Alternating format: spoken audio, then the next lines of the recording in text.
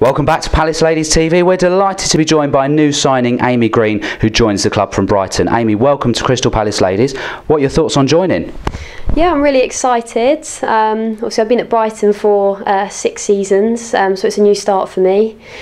Just really started to get joy to get going, meet all the girls. Really excited to start playing. I think we've got our first game back next week, so I just hope that I can bring something different to the team. And you tell us you're a central midfielder, so can you describe yourself as a player? Yeah, I'm a centre mid. I like to get the ball down. I like to be a playmaker. I just like to keep things simple in the middle. I just hope, yeah, as I said, I can bring some stability to the team and help them progress. And you were here with us on Sunday watching our 3-1 victory at home to West Ham. What were your thoughts on that? Yeah, I thought it was a good game actually. I think the girls did really well. I think they kept their composure right to the end, scored some really good goals as well. So yeah, it was a good win. And obviously you're on board with us now. What are your hopes for the season?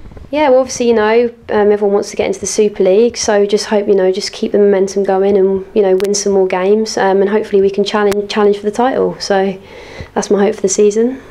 Amy, thanks for joining us. Welcome to the club, and we'll catch you again soon. Thank you.